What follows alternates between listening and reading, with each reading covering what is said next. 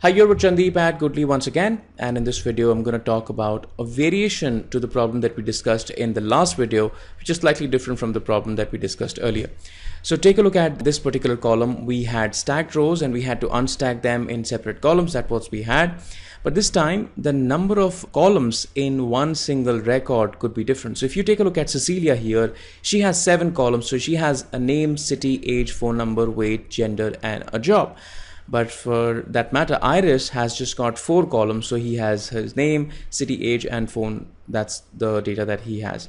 And Joanne has 5, Peter has 4. So the number of columns for every single record could be different. And how do we handle that and then still be able to unstack the rows and bring it all together like this in separate columns? That's what we're going to take a look at.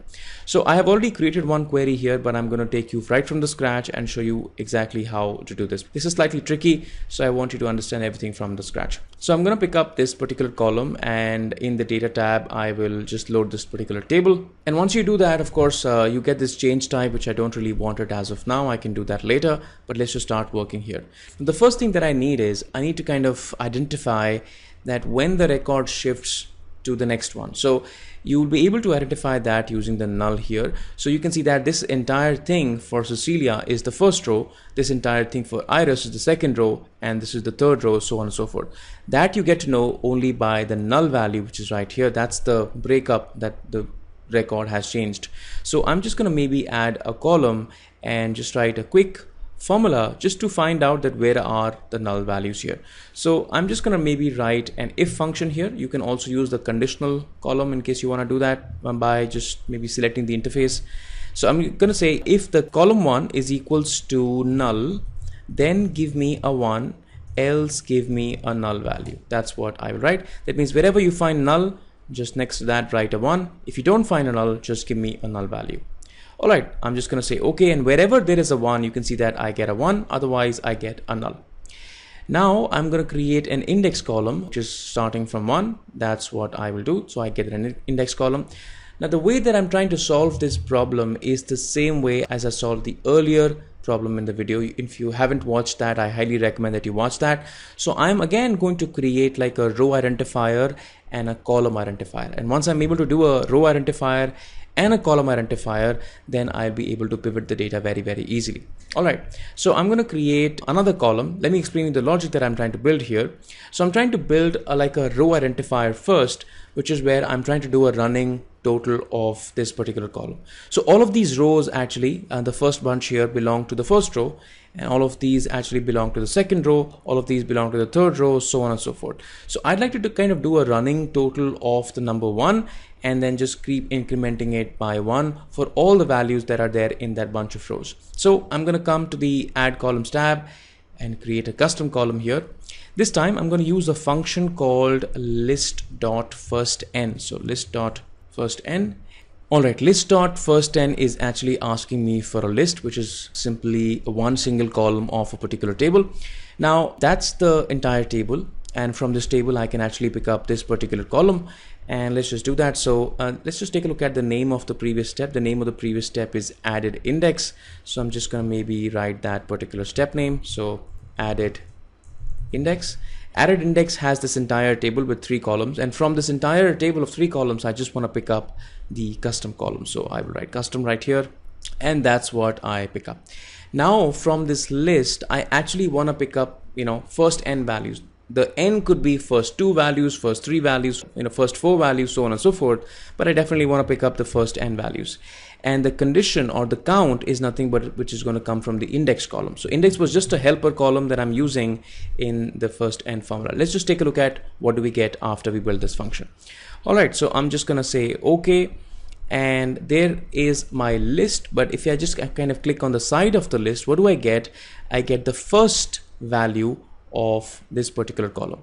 Now if I go to the second one here, I get first 2 values of this particular. Then if I go to the third one, I get first 3 values because we have a number 3, and here is the list, so first 3 values from the list. And if I kind of come to here, I actually get all of these first 8 values, and that is where I have my 1. So I'd like to kind of keep summing these 1. So here the total is going to be 1, but here the total is going to be 2. So that's what I would like to do. So I'm just going to come here and I'm going to say list.first10 actually delivers me a list. You can see that we got a list here, but I'd like to sum that list. So I'm just going to use the function called list.sum, start the bracket, close the bracket in the end, and say okay. And what do I get? I get the sum here. So you can see that we have 1 here, and then we have 2 here, and then we start to get 3 here. Cool. Now the problem is that this is not the first row. Actually, this is the first row, and this is actually the second row, and all of this is actually the third row. So I'm going to have to revise my function, and I'm going to have to say that, hey, why don't you add 1 to the list.sum output. I'm going to say okay, and that is what I will get. So I'll get 2 here, then I'll get 3 here, but then I'll get 4 here, but the 1 is missing. So I can write a quick if function to check that if I'm actually working in the first row, I should actually write 1 over here. So I can just come here and I can write a quick if function, and I can say if the index column is equals to 1, that means we are currently in the first row, then I'd like to write 1, else I'd like to do this list.sum calculation. I'm going to say okay, and we have 1 here and the rest is the same, but I can now fill down this 1 to get 1 all across. So I can just right click on this column and I can just say fill, I can say fill down, and this entire column gets filled down. All right, so now we have kind of built a row identifier. You can see that all of these 1s are nothing but the first row. All of these 2s are nothing but the second row. All of these 3s are nothing but the third row of the data, right? So of course we don't now need the null values. We are done with that. We don't need it. So I'm just going to come to the column 1 and I can uncheck the null, but I'd like to do remove empty. Remove empty will take care of any blank values as well as the null values. So just maybe to do remove empty, you can see not equal to null and not equal to blank. All right, so once we are here, now we need to start to build our column identifier. So if you take a look here, there are 7 times 1. So 1, 2, and then 3, 4, 5, 6, and then 7. That means this is going to have 7 columns, and this is going to have, let's say, 4 columns. So I need a 1 to 7 here, then I need a 1 to 4 here, then I need a 1 to 5 here. So like a serial number that resets itself after every row starts. So how do I actually do that? So I'm just going to maybe pick up this column, go to the transform tab and use the group by option this time. So I'm just going to say group by and group by this particular column, and the new column that you create here, let's just call this as all, and just keep all the rows of the table that you have. All right. So you can see that I'm just going to group it by 1, making a new column by the name of all, and keeping all of the rows of this table in that particular column. So I'm going to say okay, and that's what I get. So now if I just kind of take a look here in this table, in this particular table, you can see that the entire data is right here, and this is where I like to start the counting from 1 up till, let's say, 7, and then in the second table that I have, I'd like to start from 1 up till 4, so on and so forth, right? So what I'm going to do is I'm going to add a column and add a custom column, and I will kind of add a column to the tables that are here in these columns. So I'm just going to use table.add index column, table.add index column. That's the formula that I will use. Now table.add index column actually asks you for a table name. So what is the table which is where you will like to add a column? So these are the tables where I'd like to add a column, right? All of these tables are kept in the all column. So I'm just going to pick up the column here, and I'm going to say, hey, why don't you pick up every single table and start adding a column? And which column? I would like to add an index column. And the new column name that I add is, let's say, a column identifier. And the counting actually should actually begin with 1, right? That's what I will do. So 3 conditions done: name of the table, name of the new column that I'm adding, and the counting should begin with 1. All right, I'm just going to say okay, and what do I get? I get the table again, but this time the difference between this table and the earlier table is that this table did not have the additional column, but this table is going to have the additional column 1 to 7. So that's Awesome. Now let's just expand this particular table. So I'm just going to click on expand, and from this particular table I'm just going to keep the column that I've just added, which is the column identifier, and the original column which contained my data. So that's column number 1. I'm just going to say okay, and let's just see what we get. So we get this this entire data. We have the column identifier, and we also have the row identifier. Now we have everything, but I just don't need this particular column. I can just get rid of that. And now I have this, I have the column identifier, and I also have the row identifier. So let's just maybe, actually what we have done as a mistake in the previous step is that once we were expanding the table, I actually had to uncheck the name prefix. So I'm just gonna get rid of that, say okay, and the name is column identifier. Now this is cool. All right, now let's just do the pivot table. So I'm just gonna click on the column identifier and come to the transform tab, and I'm just gonna say make a pivot table, so pivot column. So it's gonna pick up this particular column and create columns. So that's what I have done. And in the values section of the pivot table, I'm just going to put actually column 1, not custom 1, actually column 1. All right, and in the advanced options, certainly I will say do not aggregate, and this is good to go. I'm going to say okay, and that is my data. So Cecilia's record, if you just take a look, has got 7 columns right up till the end, and the other people have their relevant details all fit inside this table. Now let's just start to clean this. I certainly don't need the row identifier anymore. I can just get rid of that. And certainly I have to rename these columns as well. Now renaming these columns is going to be a bit of challenge because there are 7 columns here.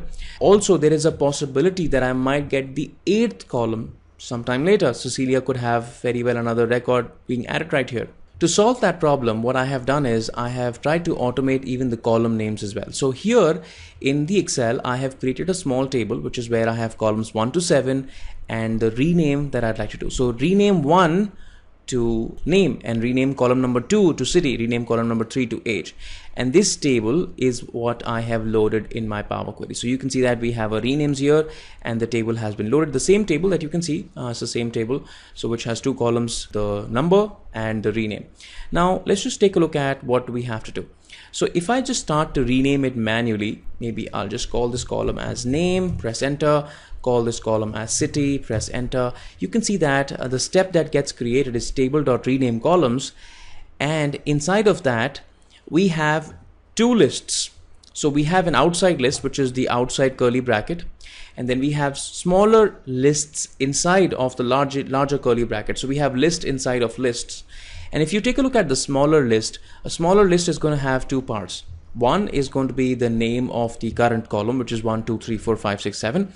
And it's going to have the name of the new column that you would like to revise and rename it to. So 1 is going to be renamed as name and 2 is going to be renamed as city. And both of these are individual lists. So we need a larger list, and then we need smaller lists inside of that, which is going to have the name and the rename.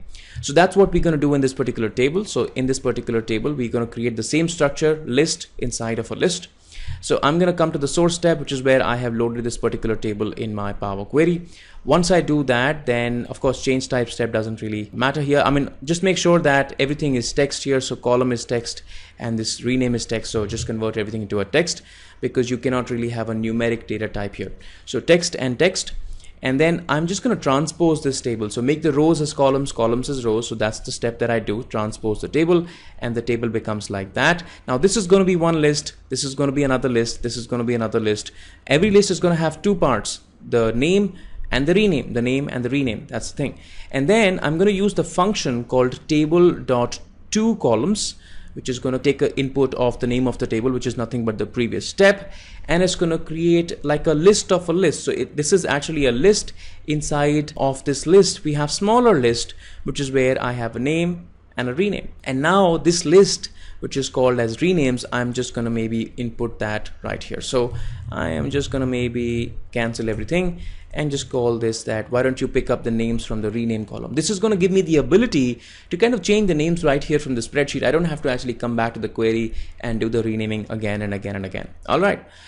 And the last input here is that just in case you miss out on anything, I can just write missing field dot ignore, which is the last input of this, and we are good to go. So this is the name of the table. These are all my renames, which is where I have a list and a sublist. and this is the third optional input, missing field dot ignore. I'm just going to press enter and let's just see, do we get any errors or not? So we don't get any errors. This is all good to go. And now I'm just going to say close and load to, and probably load this table right here on my Excel.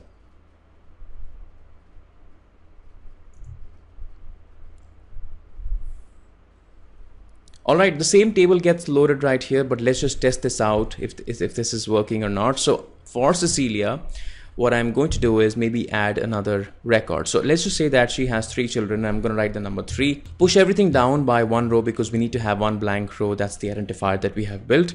Right click here and I'm just going to say refresh. So I should now have the 8th column, but you can see that the 8th column is not renamed as of now. This column should be renamed to number of children, and I can write 8 here to this table. That's the benefit of this table. So write number 8 here and I will say number of children. Let's press enter, and then I can just maybe come back and refresh this table, and that's what I have.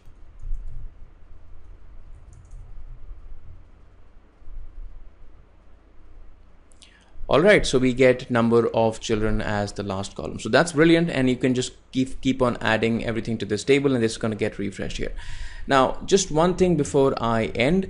This solution is going to break if you start to maybe expect that if I can just write maybe 3 here, and the record for Iris is automatically going to push the 3 to number of children column here. It's actually going to come here.